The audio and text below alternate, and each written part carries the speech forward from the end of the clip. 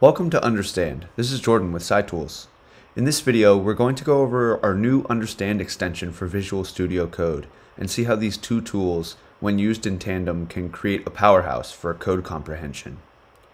Using this plugin, you'll be able to see your static analysis results from Understand directly inside Visual Studio Code without having to skip a beat. So here I have the FastGrep sample project open already, and it's configured to work with the Understand extension. One of the most useful features this plugin provides is the ability to peek at or go directly to references within your source code. This can be specified to the entity's definition, declaration, implementations, or all its references can be pulled up at once. This allows you to seamlessly navigate around references using a convenient sidebar, with the ability to dismiss them just as quickly. So here we have an object called hasWidth.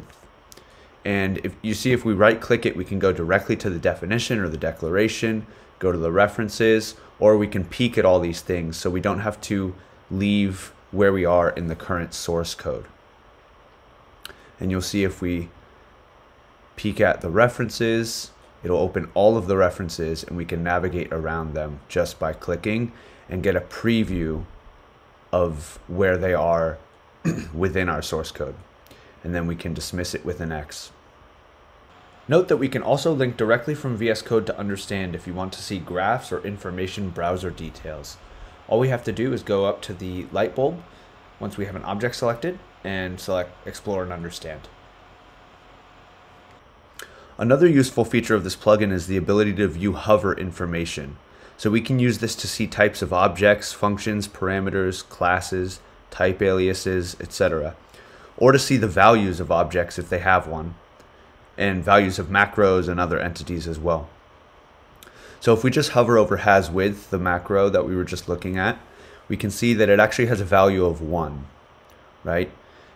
We can also hover over functions as well. So if we hover over reg branch, we can see that its return value is a character pointer, and it takes one parameter, which is a integer pointer.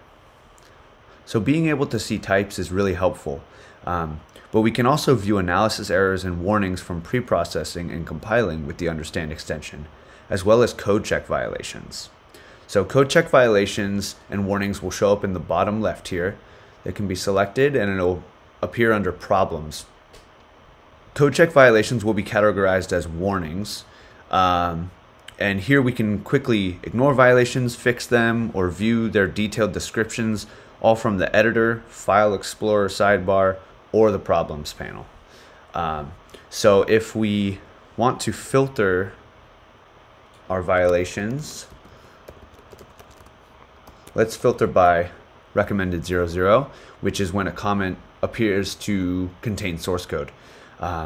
So from here we can double click that and it'll bring us to the exact file where it sees the violation. There will be a squiggly line where the code check violation is appearing, and if we hover over it, we can see the detailed description as a pop-up. And lastly, all of this is possible because of the extension's ability to quickly and automatically analyze your code. So as long as there is a .und file somewhere in the workspace, the extension should start, and your source will automatically be analyzed on save of any file. If you'd like, commands can also be configured within VS Code to analyze your files manually.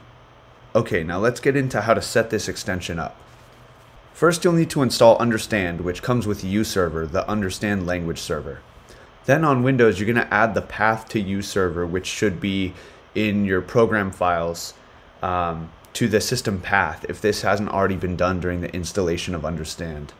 On Linux and Mac, you'll need to create a symlink between your path to userver and the user/bin or user/local/bin directory. So I am on Mac, and so my command looks somewhat like this, but a full guide that includes the necessary commands and paths will be linked down below in the description of this video, and you can just follow along to set it up as well. So next we just need to open Visual Studio Code, which we've done, and install Understand for Visual Studio Code. So there are several ways to install the extension, but the easiest in my opinion is to install it in the VS Code GUI with the marketplace. So we're going to simply open the extensions sidebar and we're going to search for scitools.understand. And then once you see this pop up, you'll install it. Okay, so how do we set up a project? Well, we first need to create an understand project using at least one source code file, which will result in a .und folder. So that's where I've gotten this FastGrep custom.und folder. I'll also leave a link to a video on new project creation down below as well. So then if you want to see code check violations in VS Code, we need to actually set up a configuration and set it to run in the background. So if I open my project in Understand, this is the same exact project open in Understand. We can see that it has 128 violations, which we could also see in VS Code because it's pulling in real time. And so what I did to set this up was I opened code check and I went to my code check selection. And once you've selected all of the checks that you want, make sure that this option to run in the background after analysis is selected. Save your configuration, and then once you go over to Visual Studio Code, you should see your violations show up. Once you've opened a folder or a workspace in VS Code that contains this .und folder, like I've done here, the extension should start automatically. So on the bottom status bar on the left, if you hover on the Understand section, you can see that the extension has connected to userver. One more note I'll leave you with is that we can open the command palette from the bottom left and we can type understand:settings to pull up the extension settings. From here, we can do things like specify a different path to our userver executable right here, or we can change our server setting to verbose to debug any communication issues that we may be having between userver and Understand, and these communication issues will show up in output. So if you like what you're able to do with Understand in VS Code, I would suggest exploring your code in Understand for the full experience. On top of what you're able to do here in VS Code, you'll be able to generate and visualize custom graphs, discover how legacy code fits together, detect and fix issues early, gain insight with actionable metrics, and automate solutions with full API access.